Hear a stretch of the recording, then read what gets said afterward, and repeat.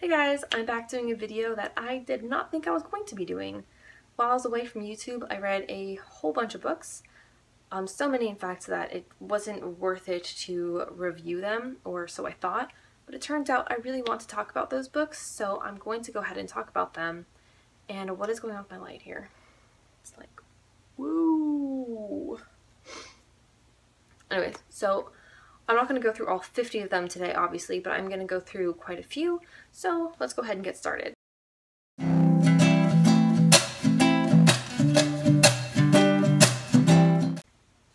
The very last book I read is called Mistborn, The Final Empire. It is part of the Mistborn series, book number 1. Now, the Mistborn series is very complicated, and I'm not going to be able to do it justice explaining it now. So just keep that in mind, but I'm going to do my best. The most interesting part of the Mistborn series is the magic system. In this world, there are some people, not all people, some people are born with allomantic abilities. They can have one allomantic ability or all 12. There's no in between. If you do have an allomantic ability, it is paired with a specific metal. You have to have that metal, swallow it, burn it, and then you can use that allomantic ability. When you have burned up all your metal and you are out, you can no longer use that power. The people who have all 12 are extremely rare and sought after, and they're thought to be nearly indestructible because their powers are just so awesome. So in this world, a bunch of people who do have abilities team up to overthrow the Final Empire, which is basically the government. Though this government is more difficult to overthrow than probably anything you've ever read about, because the ruler is not the king, he's actually their god, and he's immortal and has been on the throne for about 2,000 years. The people worship him like a god, but he treats them like crap. The nobility are very, very noble and have balls and parties, and they're beyond extravagant. Their slaves are called the ska, and they're the normal people who can be beaten and killed and raped with impunity. I mean, they are not even thought to be human. So this is obviously a huge disparity, not good. They want to overthrow the government, but they cannot do it without a whole bunch of superpowers and this huge big plan that's crazy and probably not going to work, but they're going to try anyway. So that's where the Final Empire starts off. The characters in it, I can't start to do them justice, so I'm not going to try, but there's quite a few of them. They're all very distinct and lovely, and together they're even better. I just love them. And by the way, allomancers, or the people with allomantic abilities, are only one of the kind of people that have magic or special powers in this world. I cannot go into all of them, but they're very cool. Every time you learn about a new one, it's so intriguing and wonderful and awesome. And Brandon Sanderson, who's the writer of Final Empire, probably should have mentioned that earlier. But anyways, Brandon Sanderson does a really good job of creating the world and the magic system, and I'm on book 2 right now, and it's pretty good so far. It's almost as good as the first one so far. I'm not that far into it, but I anticipate it will be really good as well. I gave the Mistborn Final Empire a 5 stars out of 5. I really, really, really liked it, and I would recommend it to absolutely everyone. If you haven't read a book in 10 years, if you don't think you like fantasy, if you don't think you like anything political, if you don't think you like fighting, give Final Empire or the Mistborn series, give the Mistborn series a chance, because you may be wrong. You're probably wrong. You're probably going to like Mistborn. The book I read right before that is called This is Sadie. It's a picture book, and I really like it. It's so cute. So this is what the cover looks like. This is Sadie.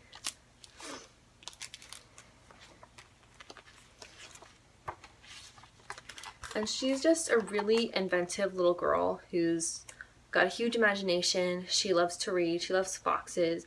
There's little hidden things in all the pictures. Here she's playing with some of her friends from her favorite books.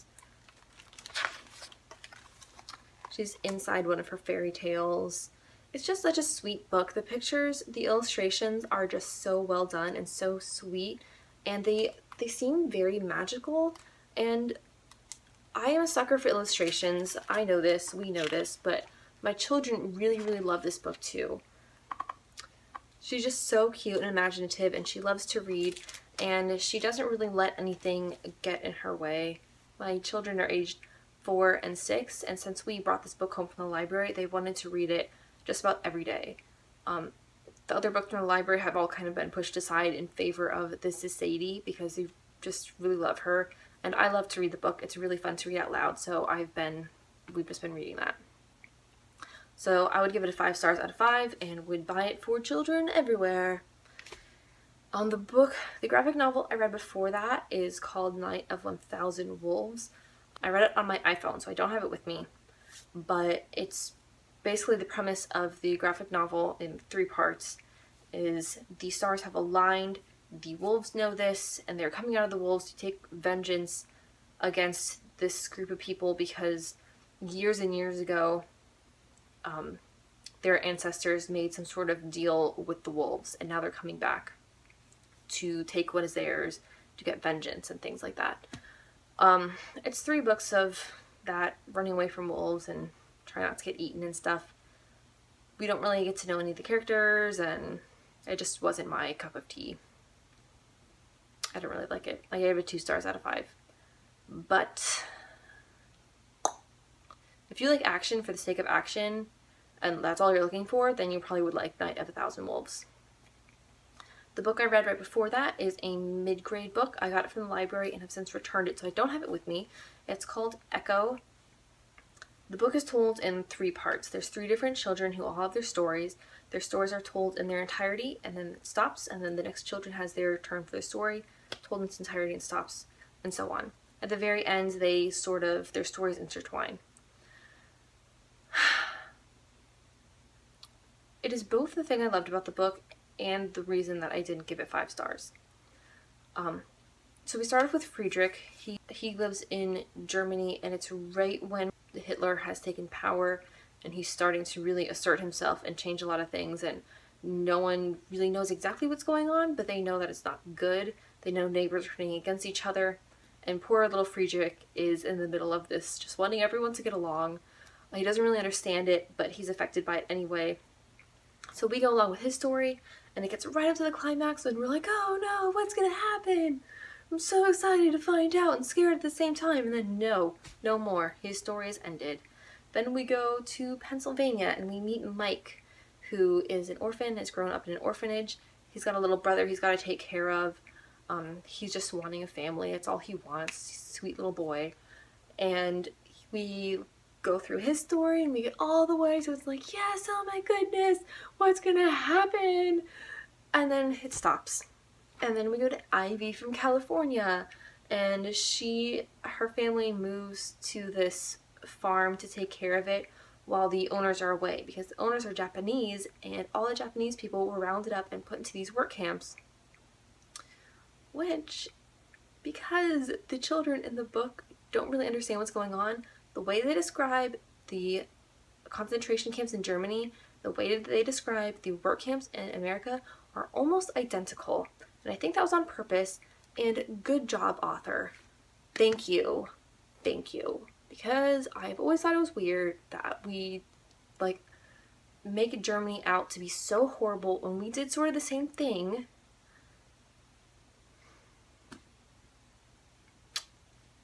Just saying.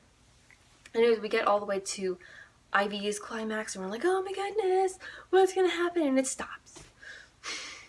And then at the very end, they all their lives intertwine. It's very sweet and magical and whatever. We sort of figure out what happened with the children, but not really. We're not on the roller coaster ride with them anymore, biting your nails, gritting your teeth. What's gonna happen? I'm so excited and invested in the story. It's sort of an afterthought, oh yeah, by the way, this is what happened. And for me, it seemed to take away that moment that I really look forward to as a reader. And even though the book was wonderful and I really liked all the characters and the stories, the fact that moment was taken away from me, I'm a little bit bitter about it. So I gave it 4 stars out of 5. So before Echo, I read Nimona, which I've already done a review on my channel about it, but this is the cover. I gave Nimona a 5 stars out of 5. I really, really loved it. I'm going to link the review down below if you want to find out more about it. It's just very sweet and well done and exciting, and the characters are lovely, and it's just so wonderful. You should read it. It's a graphic novel. By the way, before I read Nimona, I read This One Summer, which is also a graphic novel. It follows Rose, who is just starting puberty. She goes with her family to their summer cabin, and she's interested in the teenagers and their dramas and their lives, but she's not really old enough to hang out with the teenagers yet. So she's just sort of on the outskirts listening in to the gossip, and she's sort of invested in their lives, but they don't really know who she is. Her best friend there is younger than her, so her best friend doesn't really understand either. So Rose is kind of like caught in this weird middle ground of being like 12 years old. And then meanwhile, her parents are having problems. Her mom's really depressed. Her dad's mad about it, and you know, she just has a lot of drama. It is a very slow, it is a pretty slow moving graphic novel, but it is very sweet and enduring, and it does have a very good message to it. So if you like that kind of thing, you probably like This One Summer. Before This One Summer, I read Beauty Queens by Libba Bray. The premise of it is there's a whole bunch of beauty queens going to a pageant in the same plane. The plane crashes on an island, and these girls have to figure out how to survive on their own. After I read the first 2 chapters, I was like, why did I do this to myself? This book is going to be horrible. Because even though it was a little bit tongue-in-cheek and a little bit, it was obviously meant to be annoying. Some of the characters were meant to be annoying. When you have so many characters and every single one of them is annoying, it started to kind of grate on me. But it turned out that was actually a very important part of the story, because as it progresses, the girls grow and learn things, and to see that progression against the very stark backdrop of how they were when they first got to the island, it was pretty cool. There's a lot of social commentary, there's a lot of feminist thought in the book, which I just agreed with everything they said, and I think it needs to be said louder, and I really liked it because of that. But if the first few chapters are grating on you, if you pick up Beauty Queens, just push through it. It's supposed to be that way. It'll get really funny, trust me. I gave Beauty Queens a 4 stars out of 5. The last book I'm going to talk about today, I read before Beauty Queens, and that's called The Fifth Wave by Ricky Yancey. I gave The Fifth Wave 3 stars out of 5. I really like the premise for the book, which is basically aliens come down to Earth. They want to wipe out all the humans. Cassie is left in all this. She's trying to find her brother. She's very worried about him because obviously there's aliens everywhere and they're separated, and she's got to find her little brother. There's a lot of confusion. We don't really know what's going on, and that's part of the fun of The Fifth Wave, so I don't want to give too much away. I thought the plot was pretty solid, but the character development was not quite there for me. I thought everyone was pretty predictable, and even the backstories were also a little bit stale and obvious. So because of that, I was a little bit let down. So I ended up giving it a 3 stars out of 5. If you are more of a plot-driven reader, you'll probably like this a lot more than I did. That is about it. That's all I'm going to talk about today. And I hope you enjoyed this video. If you did, don't forget to thumbs up or subscribe and comment below. Let me know if you like these sorts of videos. You know, it'd be helpful to know if people actually enjoy these ones or enjoy this one. And, you know, I'm just sort of floundering around on YouTube right now. And we'll figure it out eventually, but the end.